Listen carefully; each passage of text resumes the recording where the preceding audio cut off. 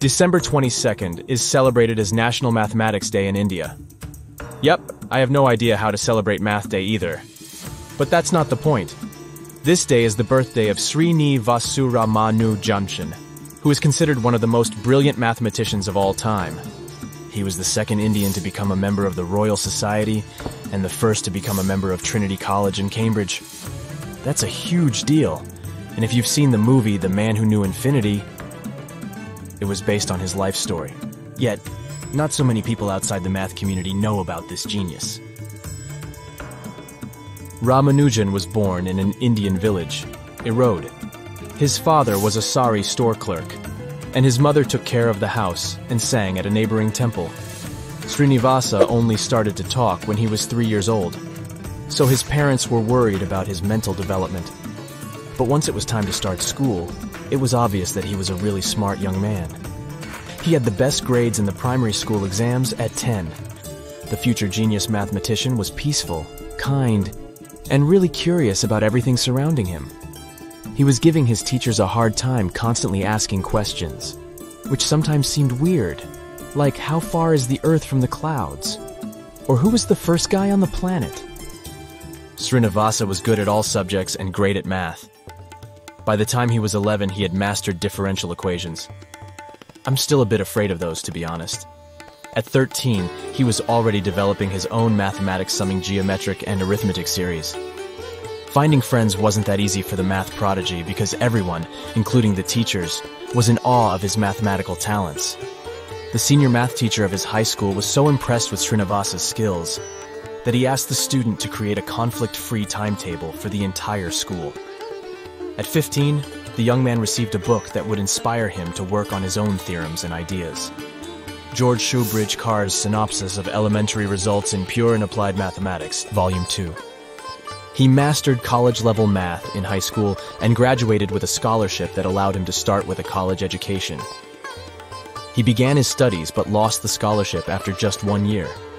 Mathematics was taking all his time and attention, and he failed all other subjects. Ramanujan knew his family couldn't pay for his studies, so he ran away to a different town. He continued with his research and enrolled at a different college, hoping to get accepted to the University of Madras later, present-day Chennai. When his college math teacher noticed his notepad, he was shocked in a good way. Ramanujan would solve the same problem which his teacher solved in 12 stages in just 3 stages.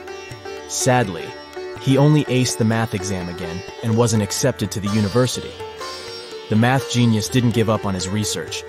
He found the topics in Carr's book, which was still his favorite, although a bit outdated. The years to follow were uneasy for the whole of India, and for the math genius personally. He didn't have a formal education or a job with a steady income. So, Ramanujan had to go from house to house, asking his friends to help him find a job. He showed them his notebooks in which he kept putting down arithmetic questions and theorems. Because paper was expensive to buy, he would first work out his solutions on slates and only then transfer the final results to the notebooks.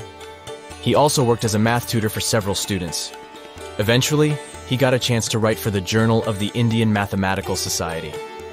Now, he had something else to prove his genius, rather than his famous notebooks. The bright mind was becoming famous in the scientific world. 1912 became a turning point in our hero's career. He finally managed to get a job as a clerk and later an accountant at the Madras Port Trust.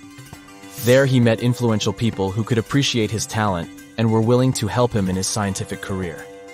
The manager of Port Trust, Mr. S. Narayana Iyer, did his best to support Ramanujan.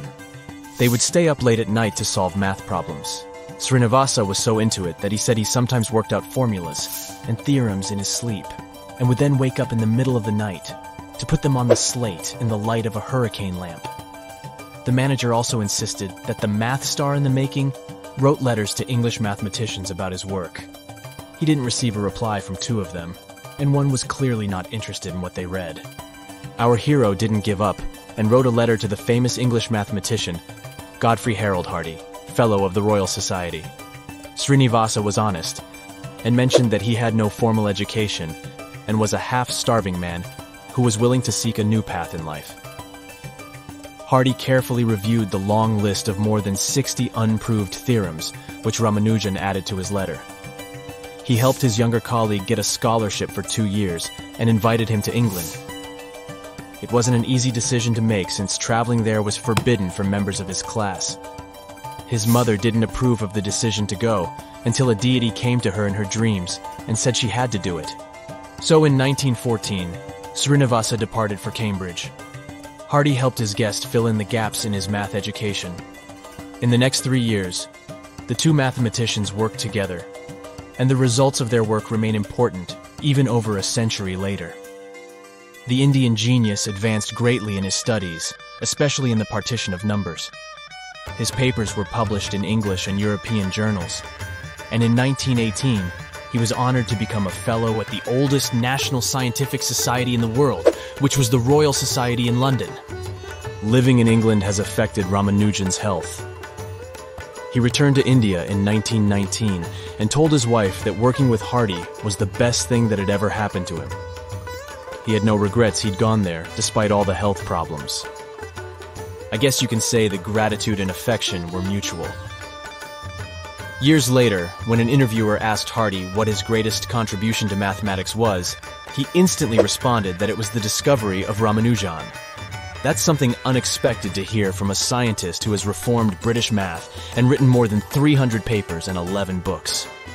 The Indian math genius was positive he would recover, and he kept establishing beautiful theorems. He sent one letter to Hardy sharing his latest work. Sadly, he passed away at the age of 32 in April 1920. As his wife remembered, he kept doing his sums 4 days until his final breath. The brilliant scientist left behind 3 notebooks with around 3,300 results of his work. There was also an uncatalogued collection which is supposed to include what others called the lost notebook. There weren't so many proofs in the notebooks as the author had no intention of publishing them. It looks like he was ready to reconstruct his argument if someone asked him. After he passed away, other scientists edited his papers. It was Hardy's wish that the claims of his friend and colleague would be proven and his work would be published. Ramanujan made a contribution to complex analysis. Number theory continued fractions, and also the development of game theory. He is remembered as the man who knew infinity because he managed to find a formula for infinite series for pi, which became the basis of many algorithms used today. Finding the approximate value of pi has been one of the most important questions in the history of mathematics. That's it for today. So hey, if you pacified your curiosity, then give the video a like and share it with your friends. Or if you want more, just click on these videos and stay on the bright side.